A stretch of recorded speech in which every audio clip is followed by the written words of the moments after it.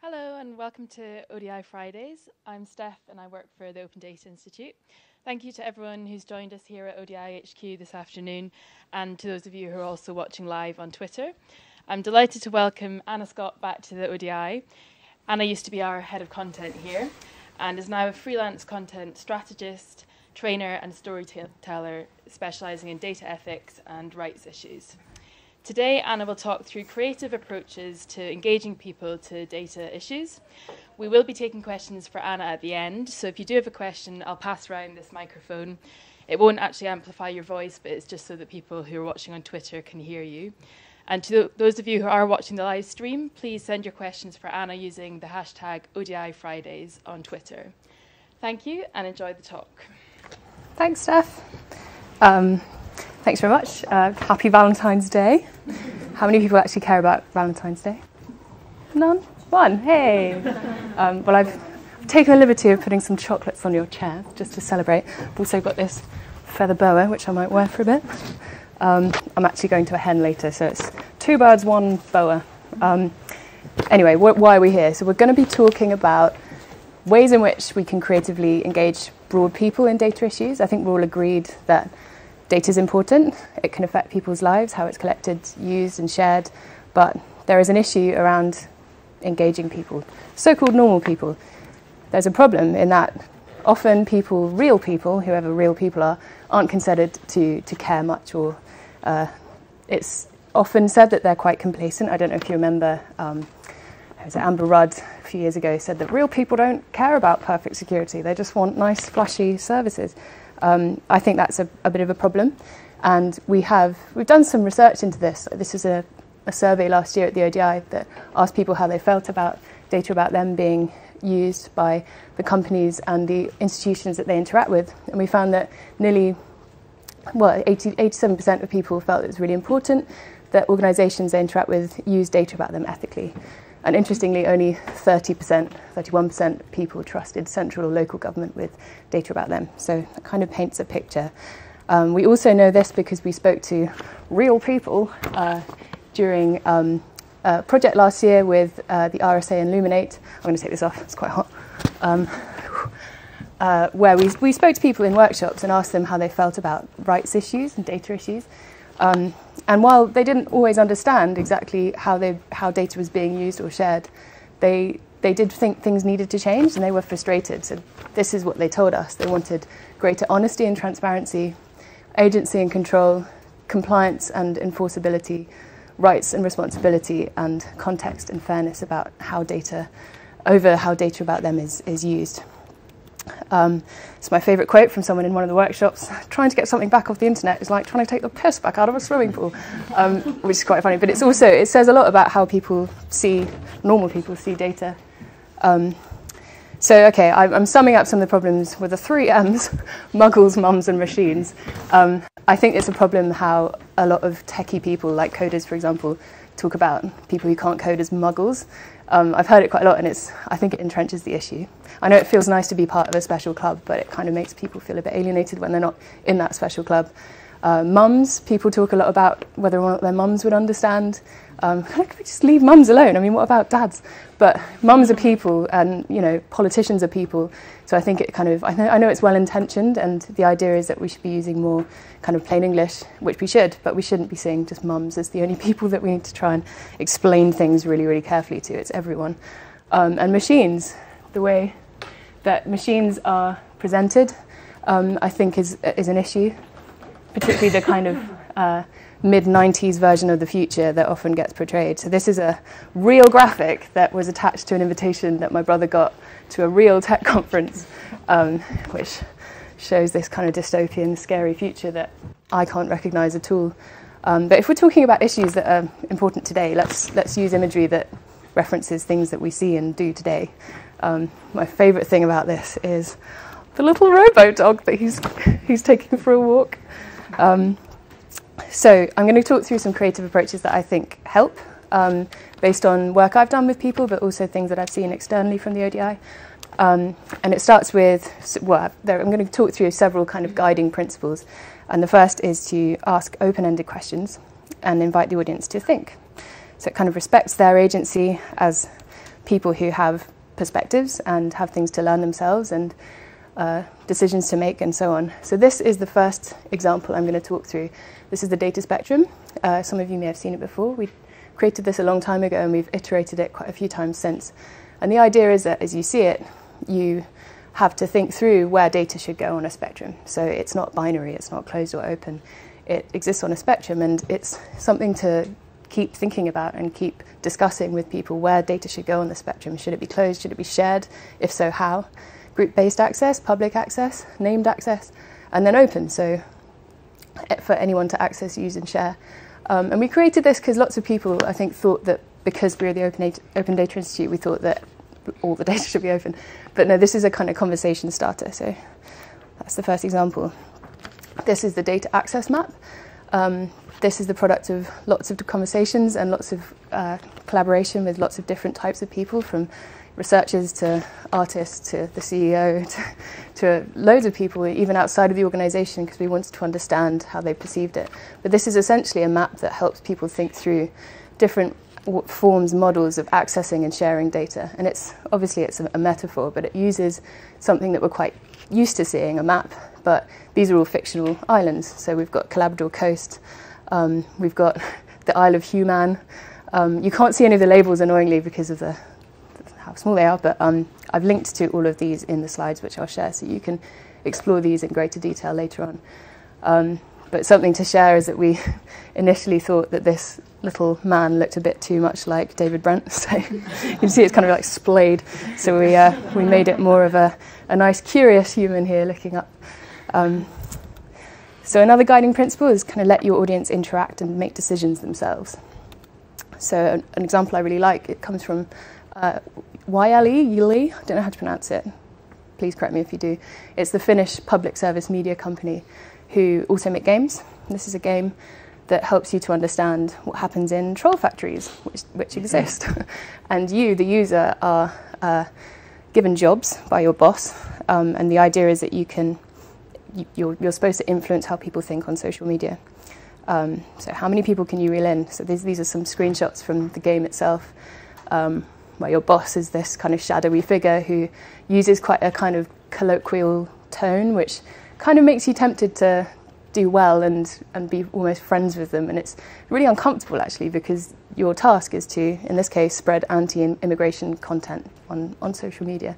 And you get to choose your target group. So, for example, 18 to 29-year-old anxious young people on Instagram, 30 to 45-year-olds, parents with young kids on Facebook, etc. So you get to choose between real-life memes that have been shared to change people's perspectives. This is DocsBox Trustbot, which is part of our current exhibition at Data is Culture. You must have walked past it actually on your way in, you may have seen it. So this is another example of an interactive piece that allows people to decide things themselves. So as the audience, you sit with the DocsBox Trustbot and have a conversation, and it's kind of a fake AI or kind of puppet robot hybrid that makes decisions about you, makes assumptions about you based on what you share, and then you get trust credits for sharing. But I thought I would let Alistair, who's the artist behind this, Alistair Gentry, explain it in his own words. Hopefully it will work. DocsBox is a pretend AI. It interviews you about your digital life and the services you use, and then it can tell you stories about the effects that might have on your life as a whole. It gently encourages you to share more than you might want to. People interact with it as if it's a thing, as if it's an entity or a machine, even though there's a person sitting next to it working it. It was just really telling me what I already knew but didn't want to know. The colours of it, I think summed up how seductive this all is. I use all of them, Microsoft, Facebook, WhatsApp. I don't have any other option. I just have to keep browsing. The Open Data Institute and the Data as Culture programme have just been great places to work. They were particularly good at helping me to get out of the darker implications of it, to make sure that things are free and fair and open and equitable, which are the subjects I'm talking about in this work. We could use the same technologies to really genuinely do good and be nicer to each other.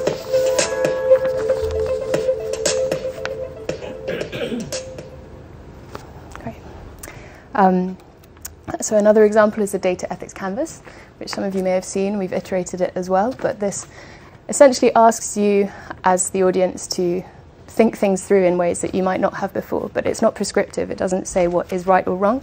It asks questions, prompting questions, and the idea is that you experience it either alone at the beginning of a data project or with a team, so it's something that you can use as a prompt to discuss things and maybe think about how you see things differently. So a third guiding principle is to invite your audience to tell their own stories and create something themselves. So examples of this that I like come from the MIT Media Lab, which created what's called the moral machine. And again, it's quite an uncomfortable thing to play because you're the user, you're making decisions about the value of life and whose life is more important than someone else's, but you're experiencing it in a way that you wouldn't necessarily understand if you were just read about it in a report, for example. So this is all about the ethics of machine learning and driverless cars in this case. And here's a scenario where you're able to actually design it yourself. Again, really uncomfortable, but you have to actively do those things as the user. This comes from a project that we did with the RSA Illuminate, which I referred to earlier, trying to understand how people see data about us. And as part of it, we invited participants in the workshop to create things themselves. So we gave them some scripts to kind of do some role play together about the issues, the surrounding issues. And then we just said, do whatever you want. You can create a poster, you can create a performance. And some of them did. Some of them made some plays. And it was really interesting because these people had no idea what they were getting themselves into. One of them said that the last workshop they'd been to for this particular kind of market research company had them just trying out custard, like tasting custard. So they turned up and we were like, data rights. But they understood it really well, and they felt really passionately about it by the time that they were able to do this. So these are just examples of posters they made, talking about data rights here. So what's yours and what's theirs, so thinking about big tech companies. But it was a really lovely way of engaging them. So a fourth guiding principle is include diverse people and help your audience to relate. Something that we focused on quite a lot at the ODI was to create personas that represented a broad group. So thinking about diversity in terms of ethnic background, age, ability, and gender. So we were sure to create personas that could represent lots of different types of people. And I think this is a really important thing to point out, is that you might think your particular audience, particularly if you're doing something quite data or tech heavy, isn't that diverse. But I think we need to include diverse people in all of the outputs that we create, because people need to be able to see themselves as being relevant, basically. So actually here are some examples of how we've used them. So that's from an annual report, and this is at the ODI Summit. We used personas in banners as people walked in. Another thing you can do is use animals. So often if people see a character, they try to relate with them in terms of their demographics. So they might think, well, if that's a middle-aged man and I'm a young woman, then this isn't for me, or that can't represent me. So we decided to use, as the output from the project itself and the conversations that we'd heard, we used shadow puppets, which also had the benefit of representing data's kind of intangibility and how it's kind of mysterious and shadowy. But we used animals so that people could project themselves onto the characters. But we were also quite sure of using regional accents so that it wasn't all quite a homogenous group. So here we decided this might be a nice scene for young women together talking in like a Burger King, chatting about their feeds, so what they see in their feeds as they shop. And this is a kind of cabbie who's a bit disgruntled, and he's kind of talking about being followed around on the internet. So I would like to play it. I thought this would happen, so here you go.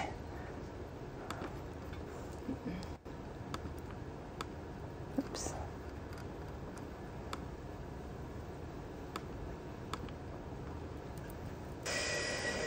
But data's everything. It helps with planning and schools and transport and world health and less poverty. Yeah, and I want to know how. But if it's anonymous and shared for society, why do you care? But I do care. I want to know where it's going and have a say in how it's used.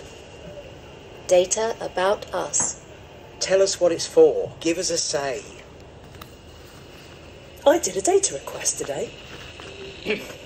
That's GDPR, isn't it? Oh, those bloody emails. Some company said, we've got this data about you, and we're going to hang on to it, unless I choose to opt out. Well, that's good, isn't it? Unless I opt in is better. Companies should be clear about what data they've got, how it's used, and give us choice over what happens. GDPR is a start though, right? Yeah, but it needs to get better. Data about us. Strengthen data protection. It feels like they target us. They really hone in on you, hard. I don't mind general adverts, but now the big companies. Oi! All the data they've got, just too much. Back in the day, you weren't super targeted. But now, we're followed around the internet. It feels like someone's on your shoulder all the time. You know? Data about us. Don't target us.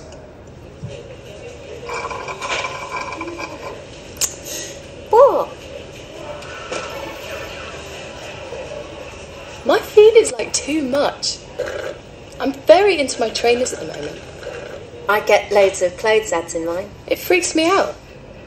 Like, they know what I like, and like, everyone's ads are different because of what they like. Yeah, I'm not a robot. Companies decide, boy, girl, likes, dislikes, like we won't change, ever. I'm not a robot. I'm me.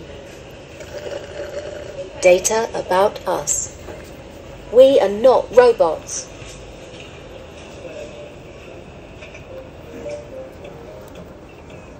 Great, so hang on. Great, so another guiding principle is to play with form.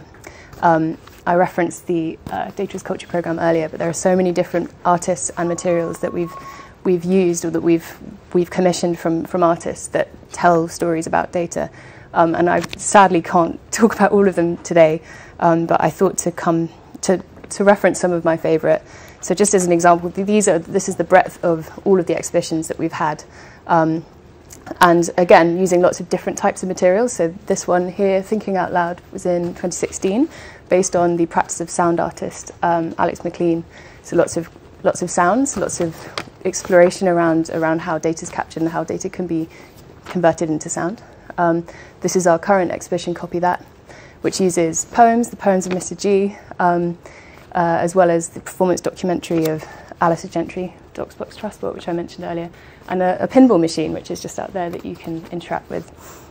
So it's really diverse. And I should say that this was founded by Julie Freeman, who co-directed it with Hannah Redler-Hawes, and it's now directed solely by Hannah Redler-Hawes, and Hannah's here in the audience here. If you have any questions, or, well, actually you're busy just after this, aren't you? But here till the end of the talk. If you have any questions, or if you'd like to talk about any potential partnerships. So some of my favourite pieces include Ceiling Cat, which some of you may have seen if you've been here before. I really like how this interweaves the kind of real and the virtual to create complex open-ended narratives. So Ceiling Cat would observe the ODI from above, and it's a direct interpretation from the artist of the meme with the same name. You may have remembered the Ceiling Cat meme, it kind of did the rounds a few years ago. But I love how you can experience it as a kind of one-off gag or as a reflection on the power that we entrust to the internet. And it kind of represents the nature of like a fictional omnipresent surveillance culture. And for me, it shows what's kind of cute and sinister about the internet at once, but using something that we don't tend to associate with tech, so a dead cat in this case. Another is Mini Rugs and Their Friends by Rita Oitonen. And I really, really like this example because, again, it's where kind of craft meets technology, reminding us of the limitations and the bias in computational seeing systems in this case. So Rita experimented with Google image recognition software. So she'd knitted these rugs and then experimented to see whether Google could interpret them correctly, and the results were quite surprising and quite gendered. So there was firstly like a bias towards humans and household objects. They didn't return any other textiles, but anything that was red tended to be female forms, blue male, yellow and peachy colours kind of represented or returned rather exposed flesh, human flesh, predominantly female, but browns and blacks did not. 3 years later, she ran, in 2017, she ran the experiment again to see whether Google's algorithms had improved, and they hadn't. Well, they didn't bring back any pictures of rugs anyway. But what's intriguing about this is that while we're really concerned with kind of facial recognition software, something as basic as a rug can completely stupefy Google's algorithms. So it kind of invites us to think what other imagery is unable to be recognized by these kind of seemingly intelligent systems. And this is another example that I like from outside the ODI. So this was a projects by IF and Google AI that sought to explain, look at explainability in personalized machine learning, particularly in the context of federated machines. So this is a person retracing the steps in a local model's training log, so you can restore it to a previous version. And this is looking at how we can open up how to manage boundaries of what models can learn to third parties acting on behalf of many people. So defining the limits of what local and global models can learn. And finally, I thought I could share some tips for illustrations and graphics that I think would be useful for people who are looking to commission similar things. So first, what's the message? So obviously keep it as clear and simple as possible. Think through what the journey is that you want to tell. What's the story? So tie it to real life if possible. Think how you want your audience to feel. Emotion's really important. So do you want them to feel curious and ask questions? Do you want them to feel like a light bulb moment, in which case you want to take them through with clear guidance through a kind of complex issue? Do you want them to feel optimistic? So what this represents, the strategy behind it has answers. Or do you want them to feel concerned? Maybe that what's the problem that you want to highlight? Make it fun. It's helpful if people like to share it and enjoy interacting. Look at the information from different perspectives. So think about the diversity of the audience that could come into contact with what it is that you're creating. And then, bring in diverse creatives. That's a really important point.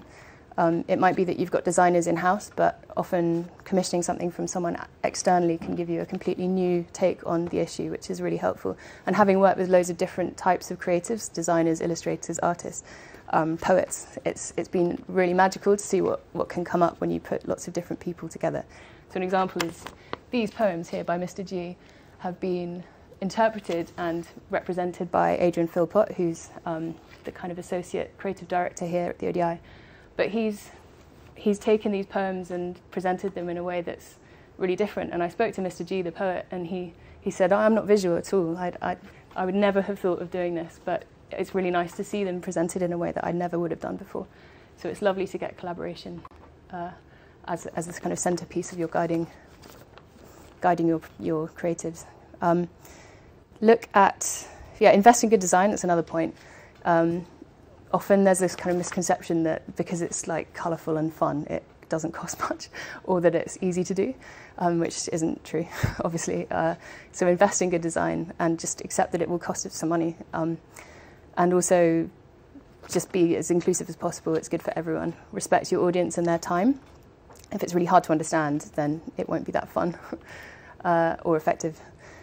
And finally, some tips for commissioning. So this is kind of more granular, but I thought it would be useful for people who want to engage creatives but haven't done it before. So firstly, keep an open mind, allow room for collaboration. It can be easy to just have this very, very specific idea of what you want, but remember that creatives themselves, their job is to think slightly differently. So allow room for collaboration, allow time for collaboration, and an exchange of ideas, an exchange of kind of challenge. Be clear on the use from the start. So will it be used on mobiles? This really helps when it comes to things like font sizes and whether or not they need to be something you can edit later on. Share material you like. It's really nice to be able to see, as a creative, as a designer or an illustrator, see examples of things, even if it's a completely different medium. If it's I don't know, it could be a song, it could be something completely different, but it helps to guide them and give them an idea of what it is, the sentiment that you want to share. Say what aspects of it's really obvious, but say what aspects of the brands must be followed. So if there are colours or fonts that you want to be represented, then think that through and ask them, because often if there's flexibility, then that makes it a completely different exercise for a creative.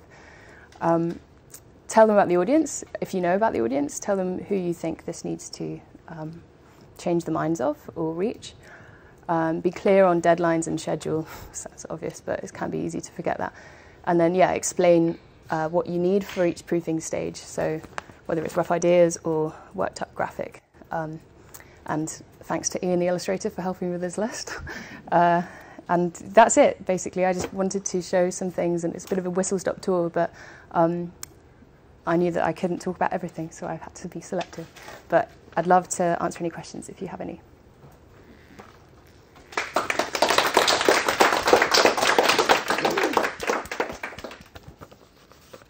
Do you have any questions in the room? Hi, Anna. I should know this, having worked alongside you for so long, but I don't. Can you talk to us more about the process of the data ethics canvas and how you, what sort of things you've been asking yourself for all the different iterations as well? Yeah, sure. So the data ethics canvas was a very collaborative process. It started with just a list of questions. It was, I think, Ellen Broad and Peter Wells who kind of did the brunt of the first step. But it was a really interesting process because there was lots to think about in terms of design and how things were set, how things were presented, but also the ideas behind it. So I guess in answer to your question, we wrote things down and tried to place them in ways that made sense without thinking too much about the design by that point, and then brought designers in. So in this case, it was Kaylee Dewhurst, who's outside, I think, who did the first iteration, and then we got Adrian Philpott to come and help, and he brought in a very different view, so it was quite useful to have a designer's perspective. That's another quite important aspect of this. Design happens concurrently with research often, so designers will ask questions that really change the way you see something. So it's a really important thing not to think of design as this sort of final glean on what is a kind of static idea. Yeah, does that answer your question?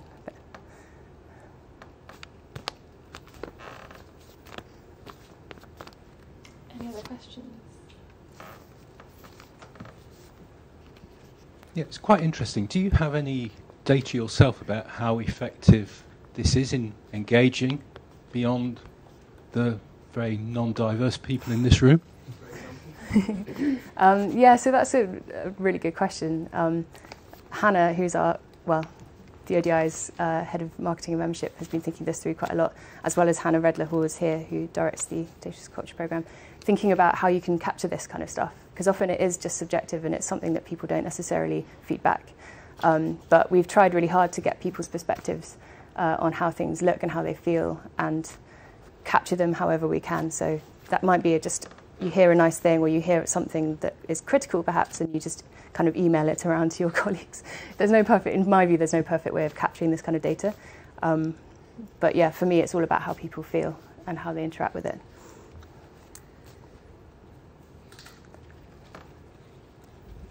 Thank you for a very engaging presentation.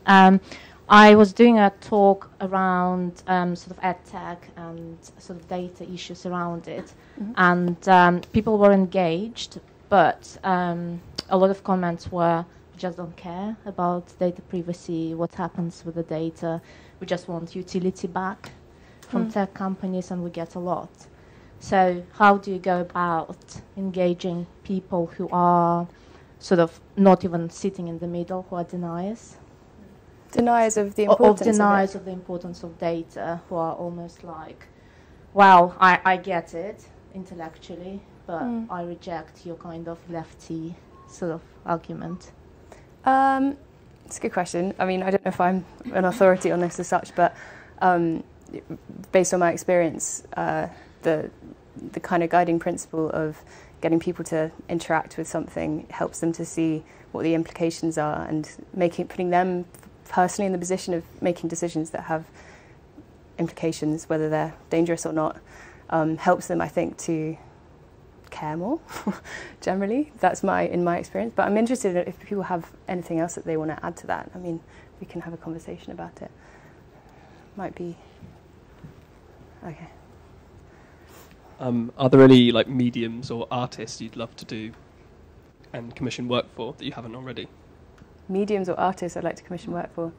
Well, I've gone freelance, so if anyone wants to come to me with any work that they want on this kind of subject, that would be great. But I don't know, in terms of a dream, this has been my dream. It's been a really, really fortunate position to be in, to work with such diverse artists as, you know, poets and performance artists. I don't know. Anyone else?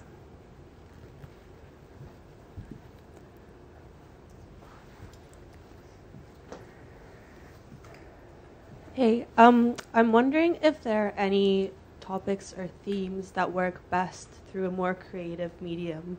Is it like, you know, and you sort of showed the example of trolls and online apps. I'm not talking about that. I'm talking about the sort of physical art installations and whether it's like a gender focus or people or climate or whatever that you think works best. I don't know. I think it's really subjective in terms of what works best is represented. I mean, there might be people in the room with perspectives on this. For me, it's always centered around kind of rights issues and ethics, and I think showing what happens when bad decisions are made or when good decisions aren't made is a really engaging way of engaging people. Not making any sense, but yeah, I don't know. Okay, any others? So a number of years ago, Google launched something called Google Sketch, where it effectively crowdsourced everyone's opinions and conceptual views of what things like chickens were or dogs or whatever.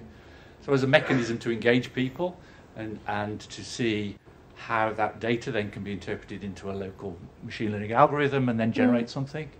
Have we ever thought about actually creating things that help people create data sets, that they can see the significance of something rather than just, I suppose, talking about it? Well, so BBC R&D created this data box. I forget the exact name of it now, but it's quite a useful representation of a physical box that you could put personal data into about your preferences that would exist as this kind of vulnerable physical thing. So, you know, if it's damaged, what happens to the data? And I found that quite a useful way of showing how things could be physical. It's a real app. It's more of something real that's in competition and offers an option to or an alternative to saying, look, there's no alternative. Alternative to what? To all the data goes to Google, all the data goes to Facebook, all the data goes to 101 marketing agencies out in the US that nobody knows it's all going to. Well, that's an example I've seen that I thought was quite engaging.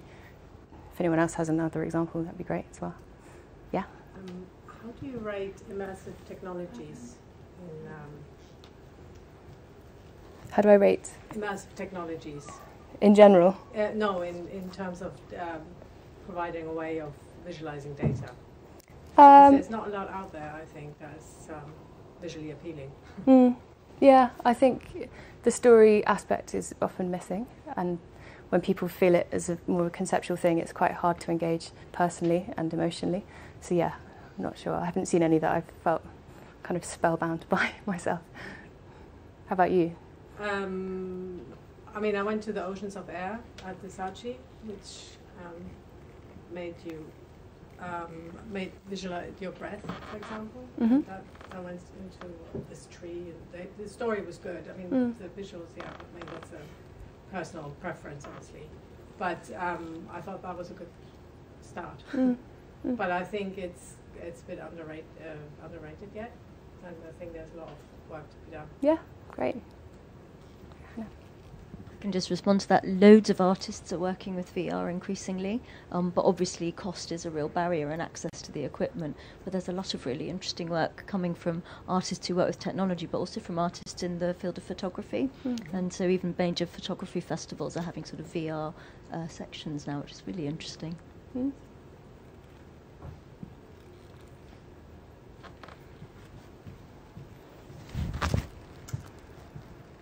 I wondered if you'd had any thoughts in terms of the people whose opinions you've canvassed, etc., and whether you sort of talk to them about this trade-off between sort of convenience and what happens to their data.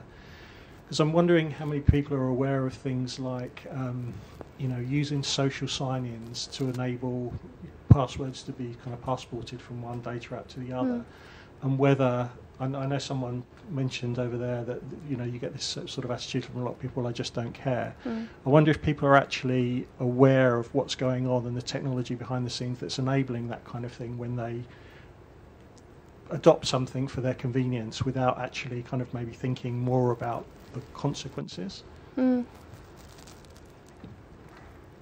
I know that there are lots of interesting examples emerging for how to create a business advantage from GDPR.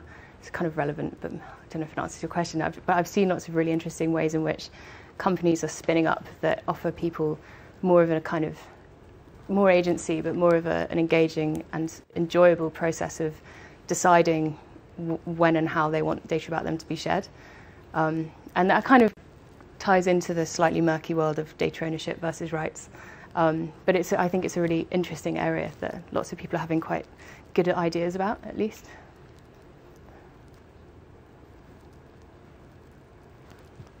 Okay, are there any other questions in the room? Another thing to say is that I obviously spanned through it quite quickly, but I will share my slides on Twitter, and I've linked to all of the sources and the artists, so if you want to understand more about them, you can go back and look. Okay, well, thank you very much, Anna, for a very interesting talk and your thoughts of the questions, and thank you all for coming and asking your questions, and if you're watching online as well. Thank you.